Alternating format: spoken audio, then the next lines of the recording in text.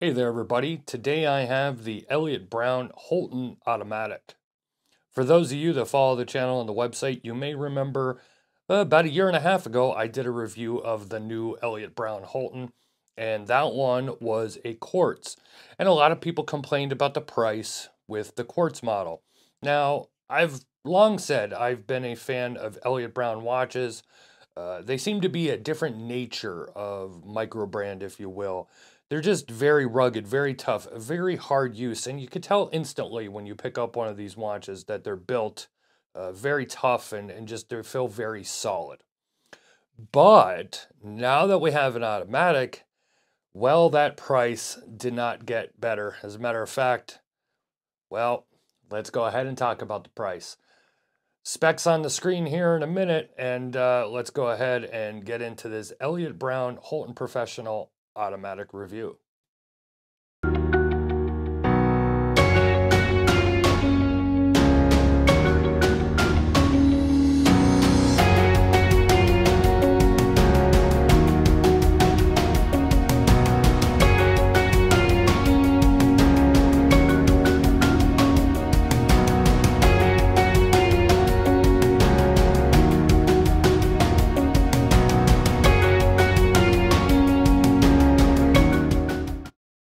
So before getting into this Elliot Brown Holton Professional Automatic review, let me go ahead and remind you, if this is your first time here, welcome. Hope you enjoy this video. Check out some of our other reviews while you're here as well. I'll have some of them linked down below. And if you're not subscribed yet, please go ahead and hit that subscribe button. It is greatly appreciated, really helps grow the channel. Also, follow us on Instagram. You'll find out what we have coming in for review before it gets reviewed here. And, you know, we always post up some cool stuff over on our Instagram, so head over there, give us a follow. So let's get into this, and let me preface this before I get all into it. Now, one, this is not going to be a full-blown out review, because for the most part, this is exactly the same watch as I reviewed a year and a half ago. And the only difference is now it has an automatic movement. And as you saw on the screen, the automatic movement is the Seiko NH35. And we'll get into that a little bit later here in the video.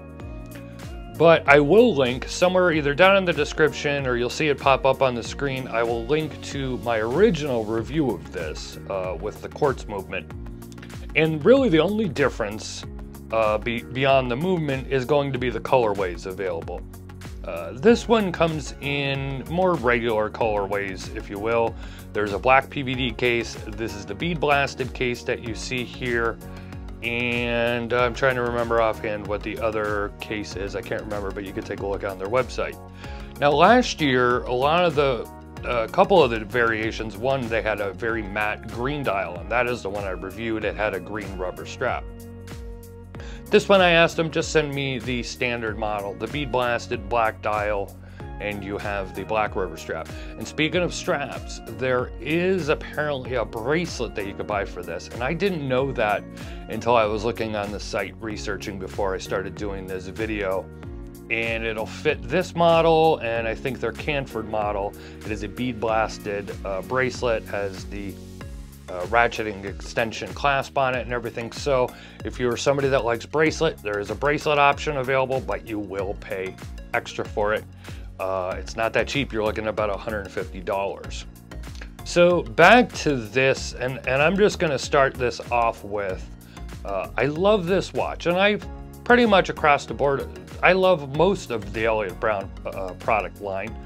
I think they just make a really well-built, tough watch, and I've said this in many videos, even though I absolutely continue to review the Victorinox Inox watches.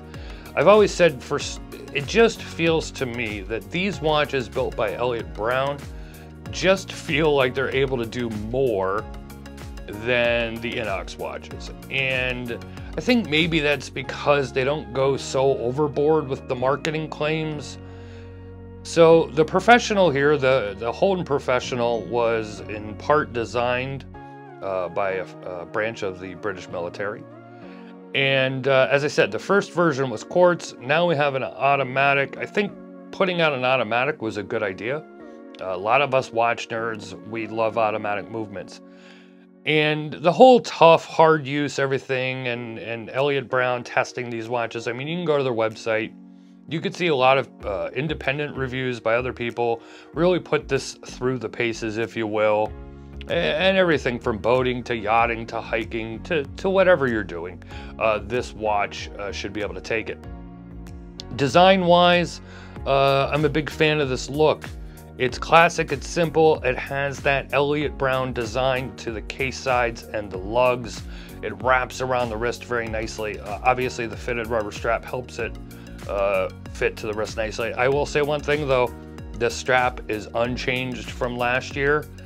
I knocked it for being kind of on the short side. It's still on the short side. So if you're somebody that has a larger wrist than 7.5 inches, which is what my wrist is, this is not going to fit you out of the box really. And I just wish the strap was a little bit longer. And I know you cannot make a strap for every wrist size. Obviously a giant strap that fits an 8.5 inch wrist is gonna look horrible on somebody that has a 6.5 inch wrist. And I get that you gotta have a middle ground somewhere. I just wish this was a little bit bigger. But the rubber strap is very, very comfortable. As I said last year, it just wraps around the wrist very nicely. It's a good strap. Your dial layout, everything else is exactly the same. And for those of you that have this watch, or for those of you that were considering one when the quartz version first came out, I'm going to tell you right now, at least on my example, that bezel is still looser than I would like. It doesn't feel, it's like not like a lot of play in it or whatever. It's just a little bit looser than I would generally like. But other than that, just a great watch. The crown and the bezel are easy to grip. It's just a great looking tool watch. And that word tool watch gets overused. That phrase gets overused a lot. But if you were looking for a tool watch, look and function, this is probably going to be it. It has everything else that you would expect from Elliot Brown. It has the bolted down case back. You know, you got like 3 seals in the screw down crown. Everything else here is top notch, as you always expect. But let's get right to the meat and potatoes of this review and that movement and the price. You're looking at over $800 when converted from British pounds. And this is the Seiko NH35 automatic. Now, anybody that's watched more than enough of my videos when I've done a Seiko NH35 automatic watch for review, I've said the same thing many times. I kind of look at it, if you start going over that $400 or $500 price point, I want to see a different movement used. Now, there is nothing wrong with the Seiko NH35 movement, nothing at all. It's a great movement. I have it in a bunch of watches. I've reviewed it in my God, countless watches, because it's one of the new go-to movements for micro brands. Nothing wrong with it. It works fine. Doesn't have the greatest beat or accuracy to it, but it is a great movement. A great movement for the price. But when you start looking at watches that are in that $800 range and up, you don't expect to see a Seiko NH35 movement. Now, probably about 2 years ago, I did a review of I think it was a Zealous Hammerhead, and it was like some kind of limited edition. I can't remember exactly what it was, but it had a Seiko NH35, and it was like $900. And I was like, man, they went ahead and they did this whole watch up, and it was like a limited edition and a special edition, but they went with, let's be real here, a cheap movement. The Seiko NH35 is not an expensive movement. It's a cheap movement. It's a good but cheap movement. Now, when you compare it to the quartz version of this watch, we're looking, I think, somewhere around $586 for the quartz version of this.